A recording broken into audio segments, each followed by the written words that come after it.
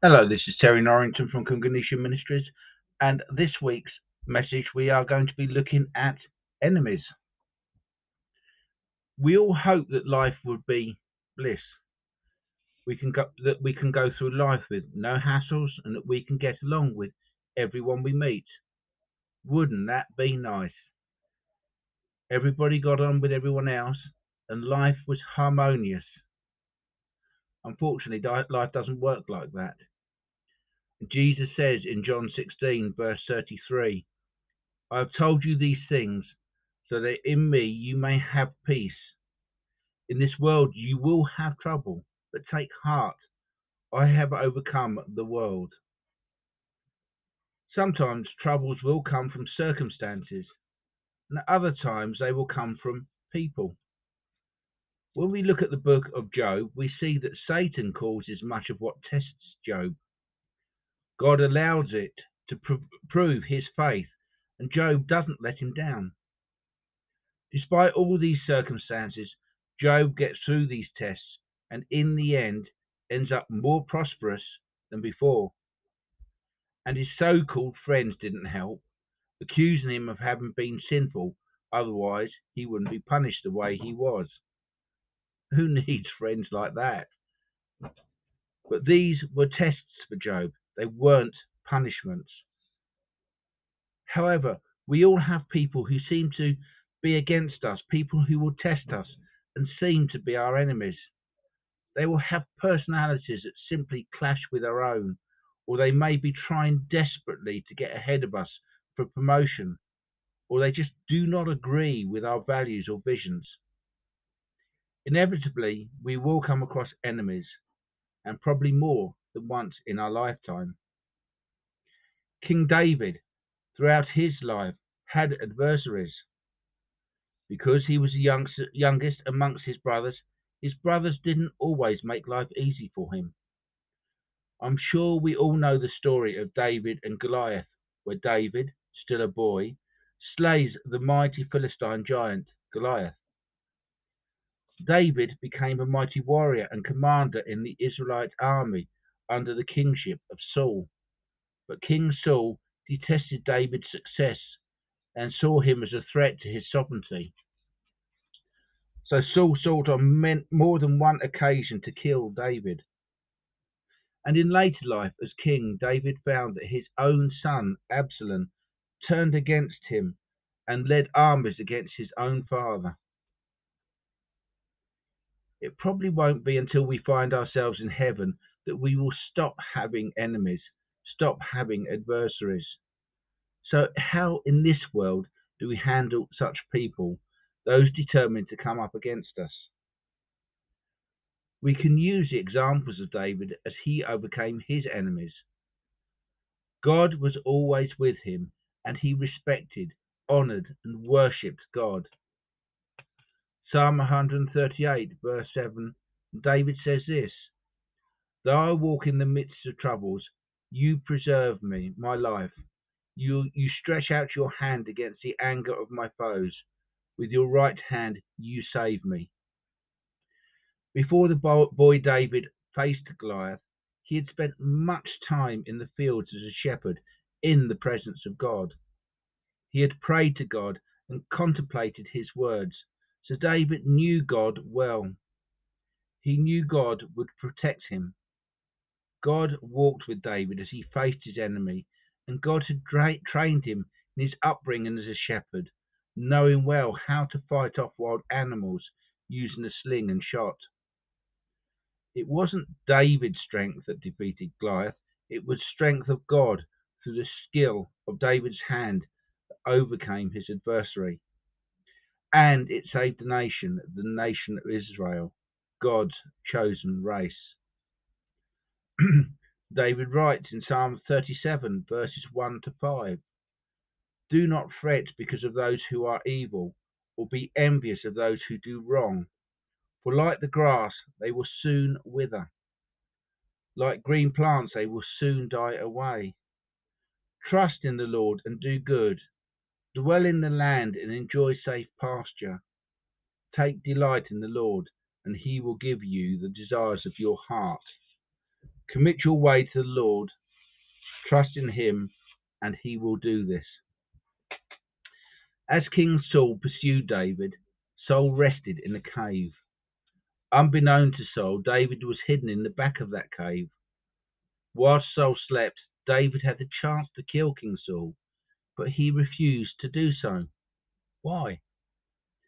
Because although God had already decided that Saul was no longer fit to lead the people of Israel, David still respected God's decision that his anointed king was still the king of his people. David did not question God's decision. He abided by it. King Saul did come to his demise eventually, and David became God's anointed king, but it was done in God's time and not David's.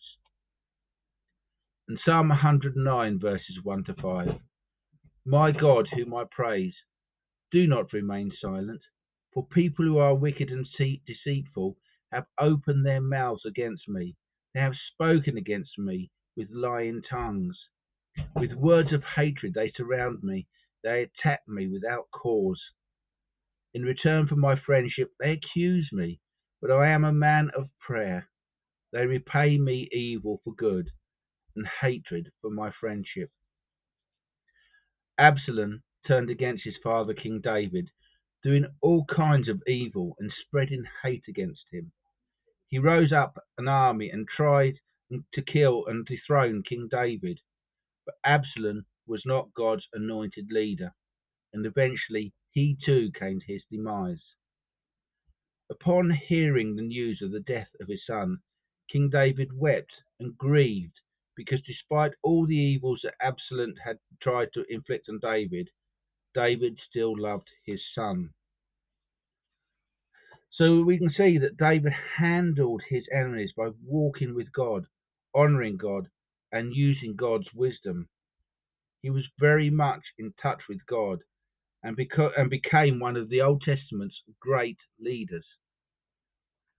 So let's look at some of Jesus' teaching, starting with Luke 6, verses 27 to 36. But to you who are listening, I say, love your enemies, do good to those who hate you, bless those who curse you, pray for those who mistreat you. If someone slaps you on one cheek, turn to them the other also.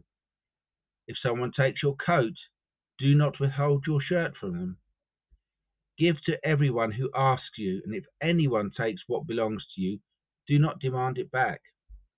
Do to others as you would have them do to you. If you love those who love you, what credit is that to you? Even sinners love those who love them. And if you do good to those who are good to you, what credit is that to you either? Even sinners do that. And if you lend to those from whom you expect repayment, what credit is that to you? Even sinners lend to sinners, expecting to be repaid in full. But love your enemies, do good to them, and lend to them without expecting to get anything back. Then your reward will be great, and you will be children of the Most High, because he is kind to the ungrateful and wicked. Be merciful, just as your Father is merciful. This is a very powerful and thought-provoking passage. How easy do we find it to love our enemies? How easy do we find it to forgive those who hurt us? The worldly logic would be to seek revenge, to seek justice, to seek recompense. But to do this would be the easy path to take, walking through the wide gate.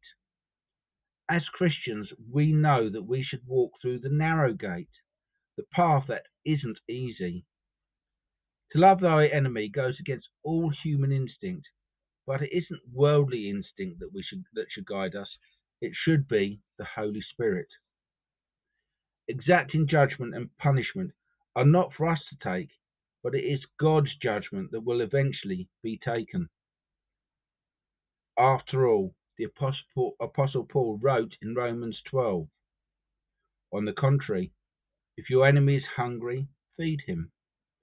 If he is thirsty, give him something to drink. In doing this, you will heap burning coals on his head. And let's look at Luke 17, verses 3 to 4. So watch yourselves. If your brother or sister sins against you, rebuke them. And if they repent, forgive them. Even if they sin against you 7 times a day, and 7 times comes back to you saying, I repent, you must forgive them. Again, this is something that seems to go against all human instinct, but Jesus' ministry was very much about turning the world upside down. If somebody sins against us or harms us 7 times a day, but says sorry each time, then we must forgive them each time. Remember, though, that despite all our best efforts, we sin against God, probably many times a day. It might not be intentional, and probably most of the sins will be in thought, but we repent of these sins and God forgives us. If God can forgive us in his mightiness, then we can forgive those who harm us. So let us pray. Dear Father, we thank you for these words. We thank you for your message about loving our enemies. Yes, Lord, this is a hard thing to do, so we turn to you, Lord, to help us in our need to be able to forgive others, in our need to be able to love our enemies. Help us to find that in our hearts, Lord, to forgive all and to love all, because we ask this in the mighty name of your Son, Jesus Christ. Amen.